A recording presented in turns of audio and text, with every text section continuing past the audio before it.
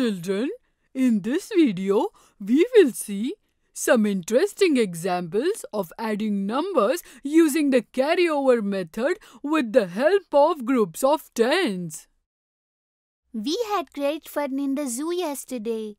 And we learned a lot as well. Yes.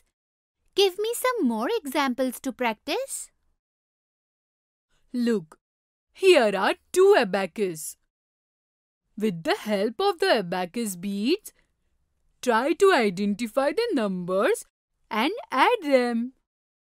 In the first abacus, in the tens box, there are 7 beads.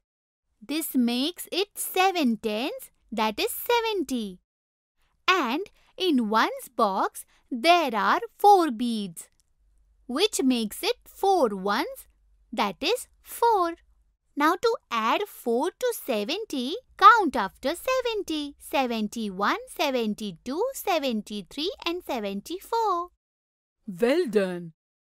And in the second abacus, in the tens box, there is 1 bead. This makes it 1 tenth. In the ones box, there are 7 beads. That is 7 ones. So adding 1 tens and 7 makes 17. Now we have to add 74 and 17. But before that, we have to write both the numbers in the ones tens boxes. Yes, after writing both the numbers in this way, in the ones tens boxes, adding 4 and 7 in ones box makes 11. 11 means 1 tens and 1 ones.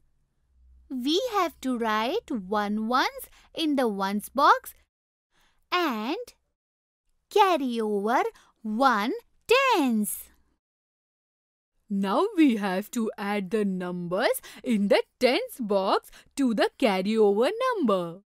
Adding 7 to the carryover number, 1 will equal 8 and adding 1 to 8 will equal 9. So we have to write 9 in the tens box.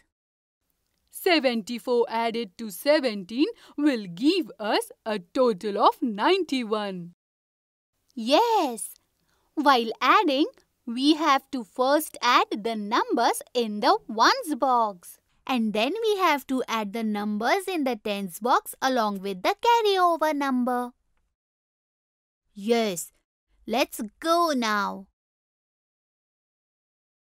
Children, I hope you were able to identify the abacus numbers as well as learn how to add 2-digit numbers using the carryover method. In the next video, we will learn some interesting facts about adding 2-digit numbers with the carryover method.